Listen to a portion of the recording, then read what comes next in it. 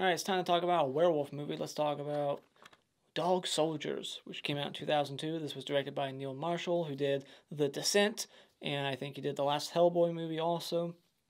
And this movie is about a group of soldiers that go into the woods for training, and then they bump into a pack of wolves, werewolves, and they have to take shelter at this farmhouse and then survive the night. And so what I like about this movie is the look of the werewolves. I think they're very tall and scary looking. They're very vicious and strong. They tear people apart in this, and I like that they're on, you know, two legs instead of four, like in American Werewolf in London. I like the ones that walk like humans. They're like half human, half wolf. So these are my kind of werewolves. And also, I thought it was interesting that they have black and white vision. We get to see like their POV and they're colorblind, like dogs. And Soap McTavish, Soap from Call of Duty. If you've played those games, you'll recognize this guy's voice who plays the main character in this movie, Cooper, the actor Kevin McKidd. It was very distracting just hearing him. I kept thinking of Call of Duty every time he opened up his mouth. But he's a good actor. The acting in this movie is good. There's funny dialogue. There was one line that really made me crack up towards the end.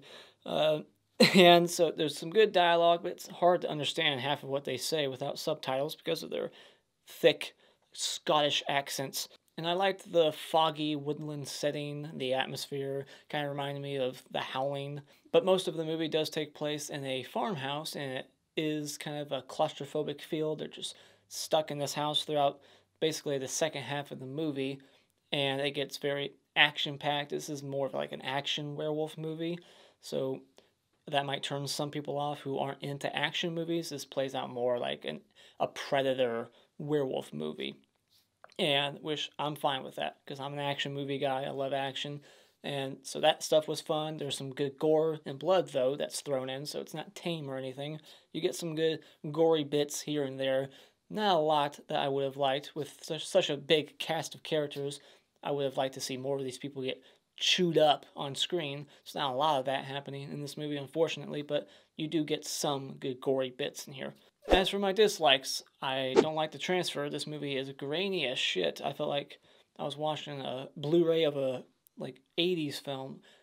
This movie's transfer is not good. I know there's like a Shout Factory transfer now. This is like some other company's transfer that I got here, and it just does not look good. And I'm not a fan of the editing style. Neil Marshall, I think he did the editing for this. There's scenes in particular, like when they're in the woods, just talking, and it just cuts, like once per second, or sometimes 2 times per second, and they're just talking.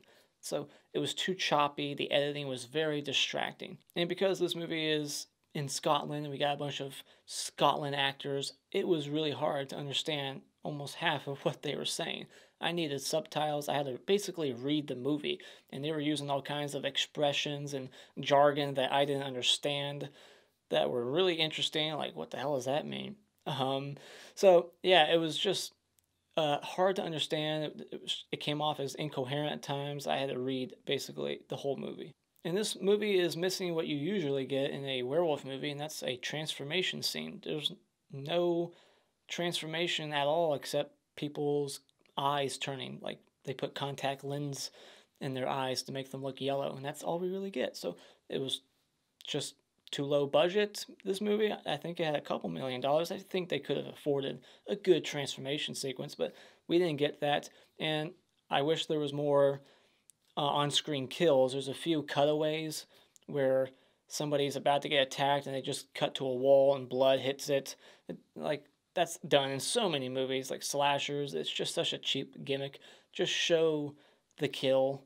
Like in the opening, this opening I wasn't a fan of. It's the same thing. This woman gets dragged off camera and blood sprays on the tent, and then that's it. So the opening, which is very quick, just setting up like this weapon that's going to be used later on, it was just so not scary, not interesting. Just felt like I was watching like a wrong turn slasher movie, and just didn't work for me. This opening should have been more violent or more exciting. There was also this weird twist in the movie. involving one of the characters that just didn't make much sense to me and seems to be breaking the rules of how werewolves work. So final thoughts, I thought this was a somewhat fun, one location soldier movie mixed with the werewolf genre that's mostly serious, that's focused more on the action sequences more than genuine horror and suspense. It's definitely good for one watch, but it's just not something that I find to be highly entertaining.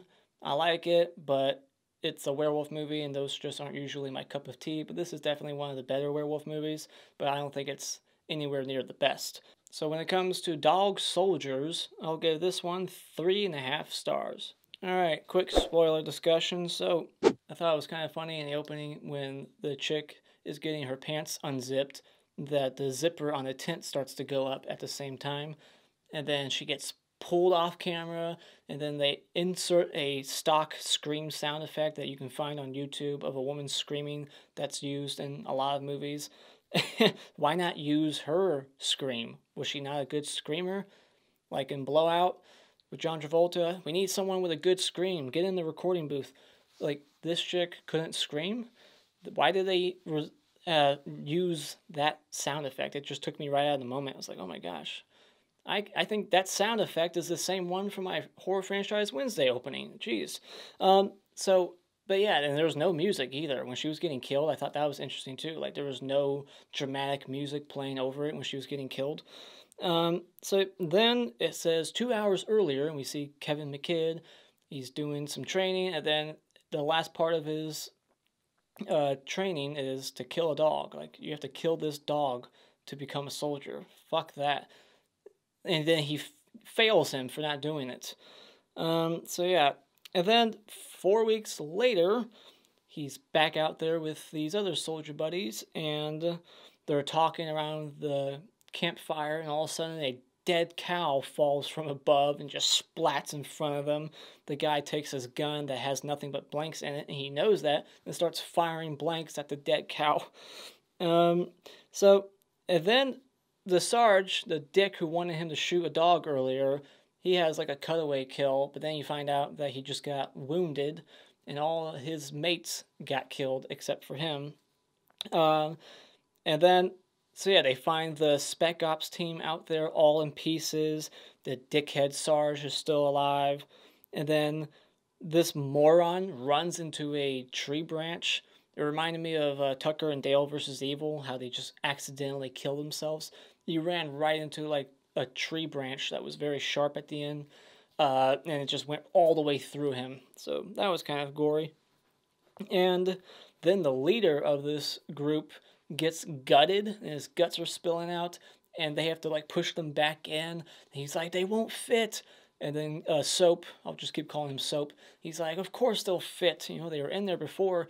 Just stuffs them back in.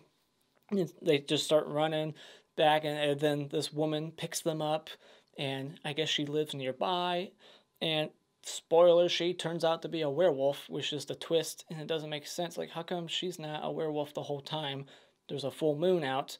Everybody else in her family that lives at this farmhouse, they're werewolves. They turn into werewolves, but she didn't. So I don't understand that, and why she picked them up. Why is she pretending to be like on their side? And you know, she says something like, you know, I chose you for something. I don't know why she chose them and why she's pretending to be on their side or whatever, and how she's not turning into a werewolf, like she can control it somehow. Then the leader who got his guts torn out, they're trying to patch him up, and he's in so much pain that he asks Soap to knock him out. He punches him in the face, but it doesn't knock him out. He's like, you know, you call that a punch, you pussy? Then he gets punched again, knocks him out. So that was pretty funny. And then after this big like fight with the werewolves, this cocky guy, he's like, you know, you call those guys werewolves or pussies? And then he gets dragged out the window, and then later on we see him get his head just bit off and thrown at the Jeep. That was a pretty cool moment. And why not gag the guy Ryan? You know, they tie him up, but he just keeps taunting them and saying shit to piss them off. Like, you guys have stuff to shut him up, so just put something in his mouth or just kill the bastard. I mean, this guy was shooting dogs in the open, like they're just nothing. Like, oh, it's just a dog. And then, ironically, I guess, he becomes a dog, a werewolf, and he gets murdered at the end. But why not just gag him and shut him up, So then, yeah, we get another off-camera kill, but then we see the aftermath, and all the blood goes pouring out of the car, like gallons of blood start rushing out the car door. Then we get this revelation that they were sent out there as bait for the Spec Ops team.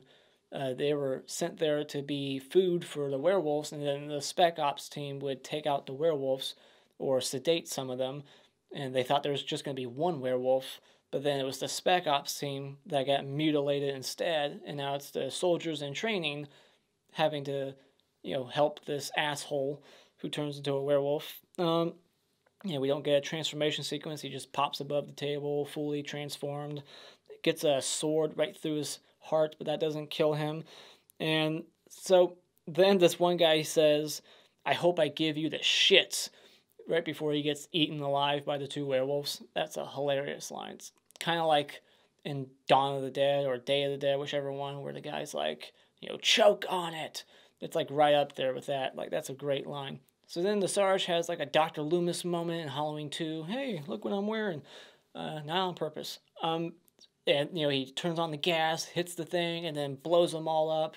But then we find out that there's another werewolf in the basement with Soap, the one with the sword in his chest, and takes that silver dagger from the opening, the couple in the tent, takes that dagger and stabs him and kills him. And he's also given a roll of photos that were taken to print out to have evidence that there was werewolves, and that's like playing over the end credits, all the pictures that were taken during the movie of the werewolves.